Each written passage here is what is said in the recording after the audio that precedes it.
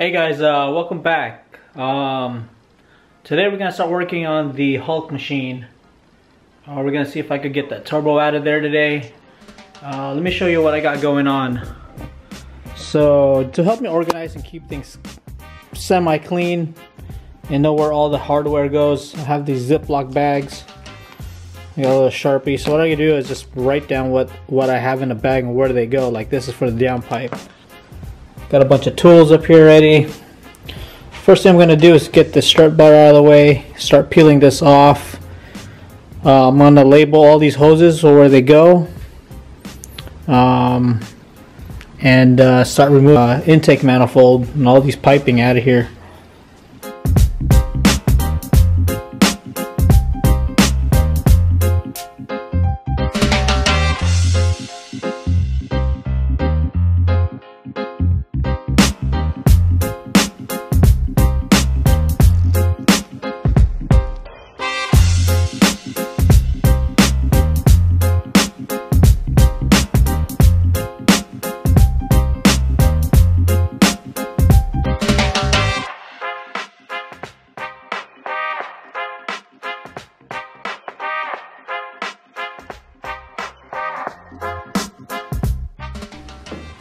Alright, so I removed everything that was up here.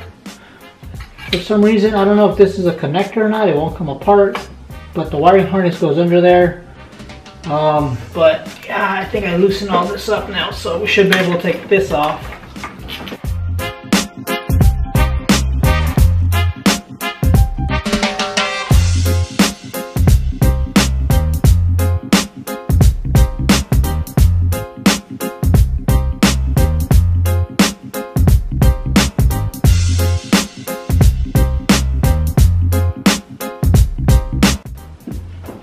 There's a coolant hose that I missed down there.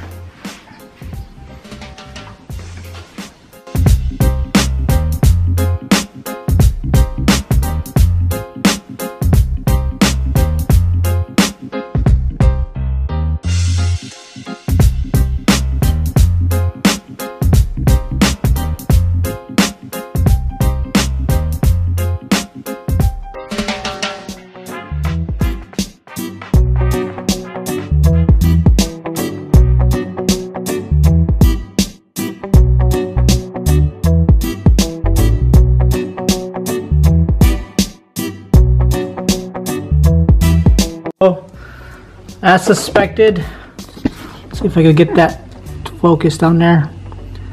See that oil in there? So, which means that the seal's cracked. There you go. Get some light. Which pretty much means the seals are shot. Probably need to be replaced. I don't know. We'll see how much extensive damage there is on the turbo fins, and yeah, we'll go from there. So now, what I'm going to do is remove these bolts. I got this one off down here already, all the downpipe. I took all that off. And then remove all these feed lines, these oil lines here. These are all vacuum. Yep. So remove the banjo here, which supplies oil to the turbo. Get that out of the way, and I should be able to pull this turbo out. Look at that, all that oil from here. Alright guys, so I got the turbo out. As you can see, if you look close in there, you can see broken fins.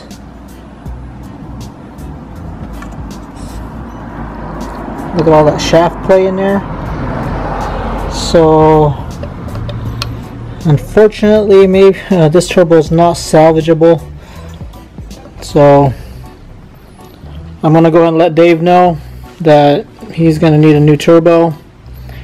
I'm gonna go ahead and tear this open still and kind of inspect the inside, and maybe if I could just get a new compressor wheel, I'll go ahead and do that if he wants, or just go ahead and just get a turbo upgrade. These fins are shot. They're all grounded down. There's a lot of shavings in the intercooler piping, so we got to remove all the piping and clean it all out. There was some scarring on the compressor. So I just spoke to Dave and I told him what was going on.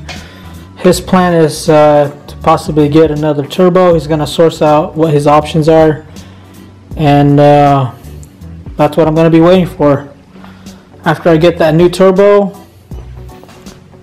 I'm just going to go ahead and install it. If we do need to make a new downpipe to adapt to it, that's fine.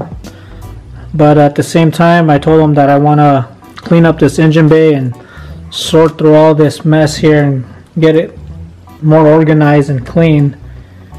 I found, like, you know, wire nuts, so stuff like that. I just got to go through it and, you know, make it look presentable yet purposable, and eliminate any possible failure that may cause through wiring, since the car is here in my house and I don't mind doing it. So stay tuned for the next build or the next part of the